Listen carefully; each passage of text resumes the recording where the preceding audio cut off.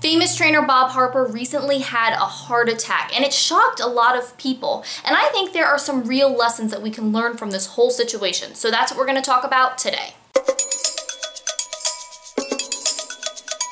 So if you aren't caught up on this whole thing, let me give you some of the details. So Bob Harper had a heart attack on February 12th at the end of a workout. And luckily, there were two doctors there at the gym. So they came in, they gave him CPR, and they used the defibrillator a couple times until the paramedics got there. Then the paramedics gave him one last jolt with the defibrillator, took him to the hospital, and he ended up actually being in a coma for 2 days before he woke up with the news that he had had a heart attack and gone into cardiac arrest. Now, he's recently come out and given an update on how he's doing with his recovery. He's in cardiac rehab. He's taking the steps he needs to take with his doctor's supervision to get himself back on track and recover from this whole ordeal. And according to him, the type of heart attack he had has about a 6% survival rate. And of course, I wish Bob the best in his recovery, and the point of this video isn't to like look at him and pick him apart and all that kind of stuff, because I've seen some of that type of thing floating around, and honestly, it's not too pretty. But what I really want to talk about is people's reaction, the shock that a lot of people experienced when they heard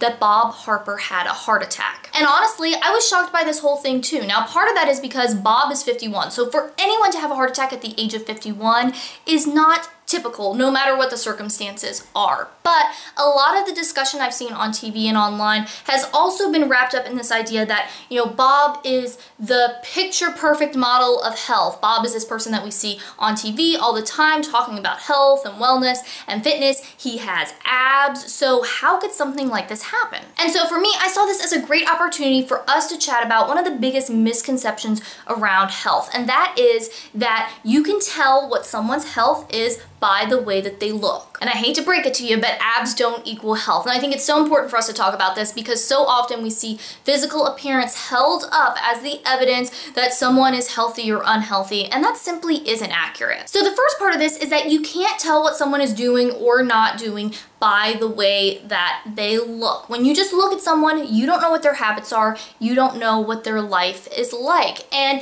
people are different. So some people are naturally thinner, some people are naturally fatter, some people are more muscular or less muscular, or more flexible or less flexible, just the same way as some people are taller and some people are shorter, or some people can sing really well and some people can't sing that well. It all has to do with the natural variation from person to person, where you're not all the same. Some people are never going to have visible abs unless they start doing some really unhealthy things to their body. And some people can get visible abs really easily just because that's how their body is built. And even with someone who shares a lot of things publicly, it's still impossible to really know what that person is doing and what they aren't doing. The next thing we need to talk about is that health is complex. Even if you do know what someone is doing, I think a lot of times people want to think of health as just exercise or just food, or maybe food and exercise, but really it's a lot more than that. With Bob, for example, I think we can say that he is a fit person based on what we've seen from him. Now, of course, we don't know everything like I mentioned before, but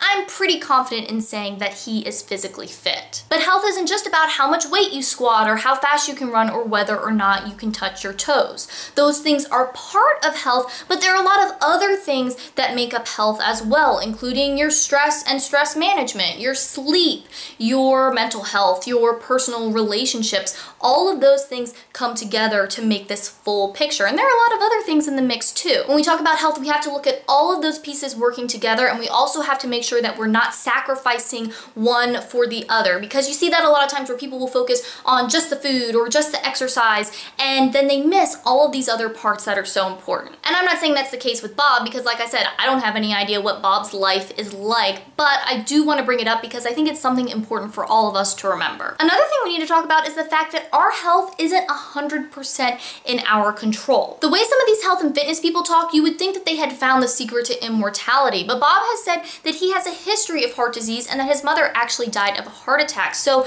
we have to recognize that there are genetic components at work here too. Some of us just naturally have a higher risk or a lower risk for certain conditions and diseases compared to everyone else, and there's nothing we can do about that. We've all seen those news reports with the 100-year-old person talking about how they smoke 2 packs packs of cigarettes a day and they never eat broccoli. But that doesn't mean that cigarettes are the key to longevity or that broccoli is a real killer. All it means is that we are all different. Some people are just naturally going to live longer than others. Some things affect some people and don't really affect other people. Health guidelines are based on what is generally best for the overall population, but of course there are going to be some people who are outliers at either end. That's why it's so important to check in with your doctor from time to time, to get your blood sugar checked, your blood pressure, or whatever, and then if something isn't quite right, you can start figuring out what exactly is going on and what can be done about it. And I think some people find this whole genetics thing discouraging because they feel like, well, if my genetics are still at play here and there's nothing I can do about it, then what is the point of taking care of my body in the first place? And to that I say, first off, it isn't only genetics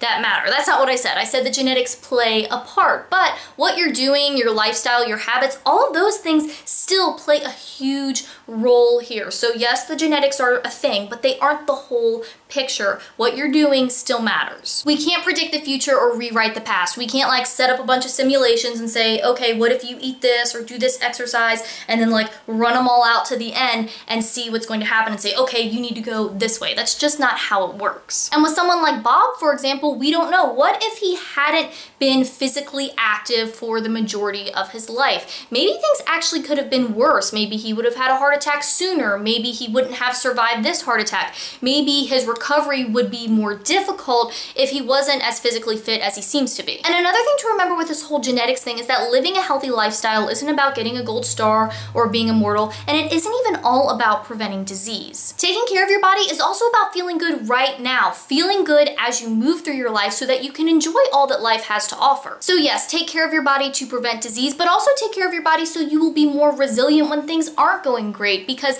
life isn't perfect. Things do happen, so whether it's emotional stress or physical stress, something like Bob is going through right now, take care of yourself so when those things do come up, you'll be better prepared to deal with it. And also take care of yourself so that when times are good, you can enjoy them even more. And let me know in the comments, when you first heard that Bob had a heart attack, were you surprised? What did you think about it? And also, did it start to maybe challenge some of your ideas about what health really is? And if you like this video, make sure to give it a thumbs up. And if you are new here and you want more healthy eating tips and nutrition info and healthy recipes, then make sure that you subscribe, because eating healthy and living a healthy lifestyle really doesn't have to be complicated, and I want to show you how to do it. Thanks for watching. I hope you're having a great day, and I'll talk to you next time.